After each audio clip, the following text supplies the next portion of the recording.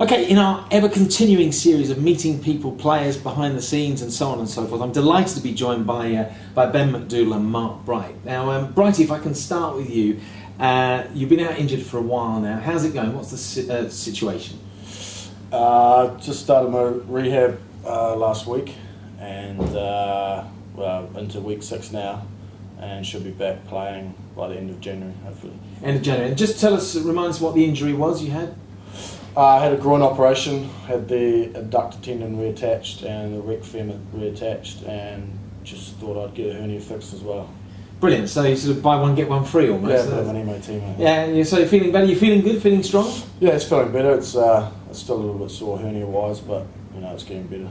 Okay, now across the Tasman to Australia. Ben, what about yourself? You're just now through rehab and maybe playing this weekend. Yeah, it's all looking good. We sort of plan to come back this week.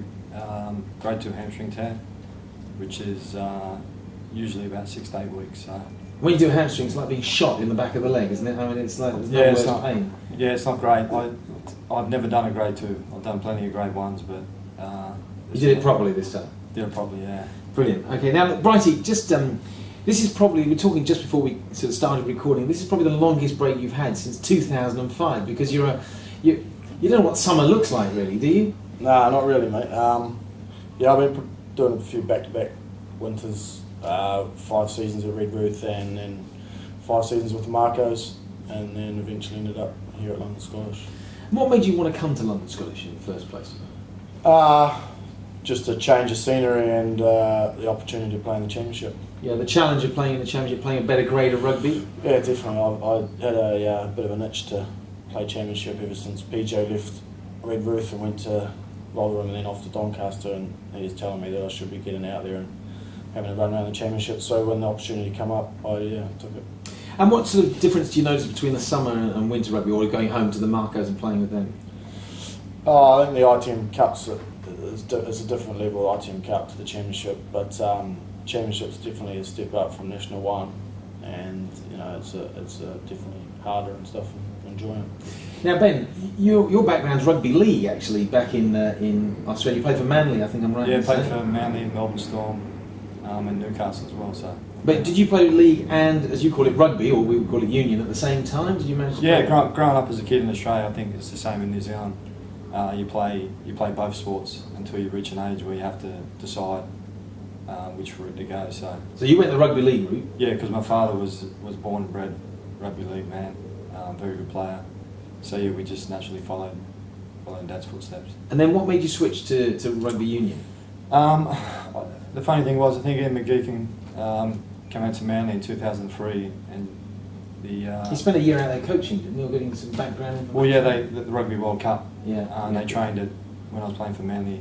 They trained at our home ground, and I had a quick chat to him, and I think at that point they realised I was Scottish qualified, and I think they kept an eye on me over the coming years. And then I got a phone call one day, and I was close to signing with St Helens at the time, and I just decided that it was a great opportunity. It was a long-term deal, so it was an exciting sort of prospect. So I obviously took the chance to do it. And you came over and played for which? I signed with Edinburgh originally, right, and then switched the borders, but I signed with the SAU.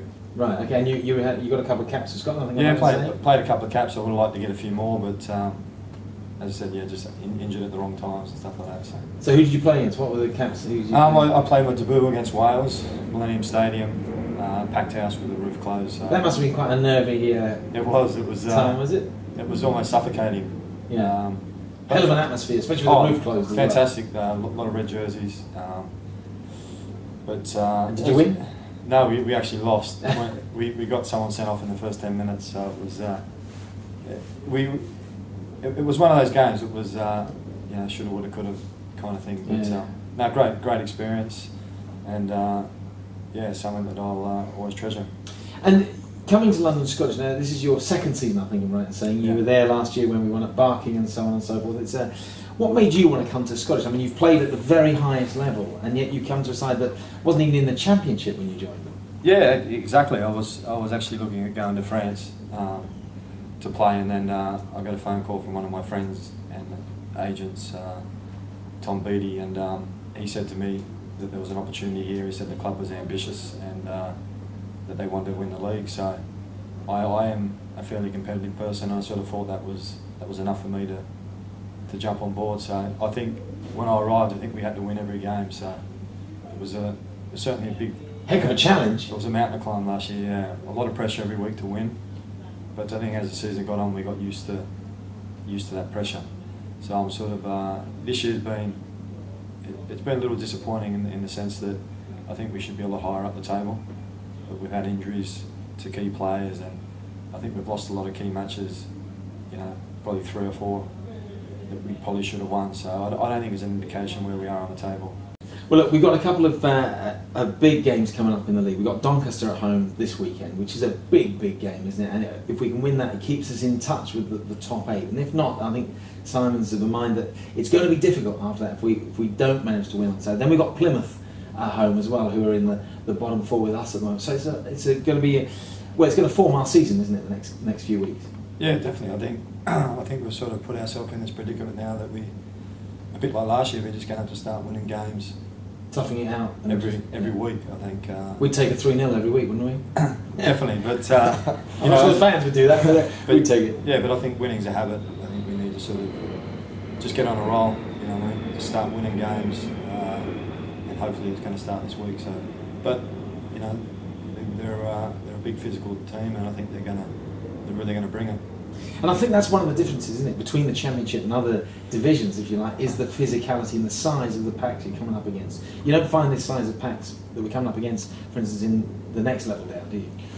No, for sure. They're all big forward packs, and we've probably got the smallest one around. But I mean, with mobile, that's one thing that we have got. But it's just little mistakes that are costing us. We've got mistake on mistake, and then we're in trouble from there. But I mean, the forwards are fronted out, even the back. I mean, we're all going good. It's just little things that are not polished off enough to win these games. All right, look, to finish off, 2.5 weeks away from Christmas Day. What's on your wish list? Anything in particular for your wish list for Christmas? I don't know. What do you reckon, Bridie? Injury-free, maybe? Yeah, they're handy. And any messages for the fans out there? Anything you want to say to them? Just keep turning out and supporting the boys. They appreciate it, don't they? Yeah. Definitely, and the more people we get there, the better, really, to spur the boys on and get them home for these. Especially these next 2 games, Doncaster, and we've got Melrose in between, but actually the 2 league games are the key games we must be focused on. Yeah, no, definitely.